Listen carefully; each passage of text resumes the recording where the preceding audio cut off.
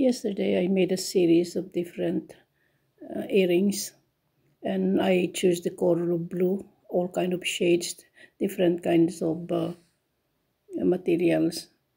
I have glass beads, I have plastic beads, I have Swarovski, and these are some of them.